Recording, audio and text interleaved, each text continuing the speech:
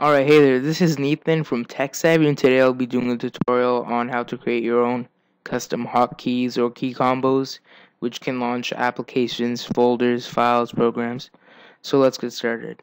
So what you're going to want to first do is go to the link that will be in the description below, as it's kind of long so I won't list it. And what you're going to download is a program called WinHotkey. It's currently on version 0.7. And just click download on this page, and then just select the US version, and then you should see it starting. But since I already have it downloaded, I'll just go to my setup.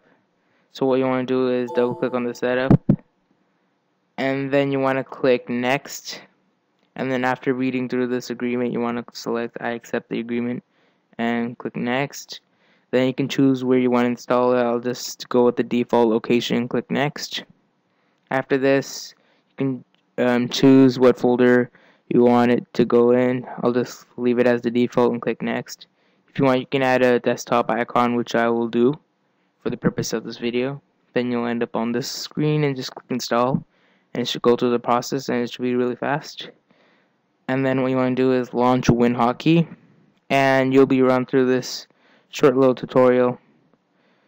And to launch one of your previously existing hotkeys, like let's say I want to use run, I'll just do WinR, and you'll see this window pop up.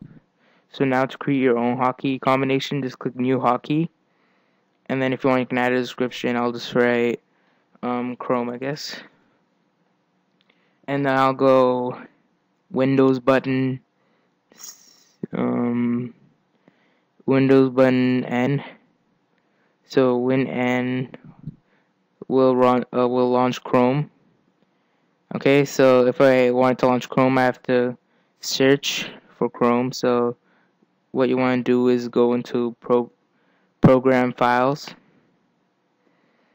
and then go to the place in which Chrome is installed, and then find the exe. So here it is. I'll just double click, and then it'll just launch this application, and then I'll click OK.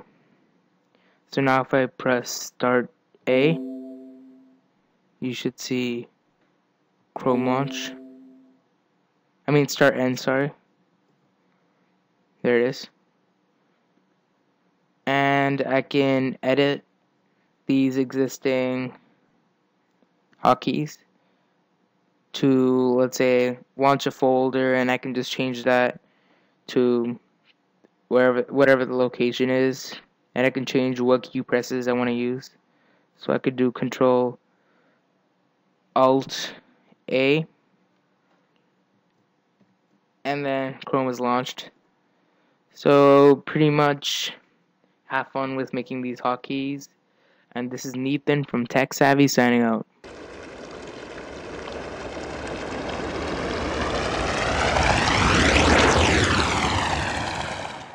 You should see this window here. Choose your location. So let's say for any games you already have videos that can be here, or you can drag. I can just choose the and then launch my idea. The first time, but it just slows down, starts to get up, or you'll have to log in.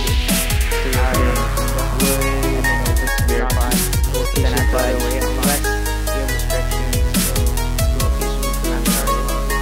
This program is also good if you don't want to take your final power and skip to this window. Your launcher glider does not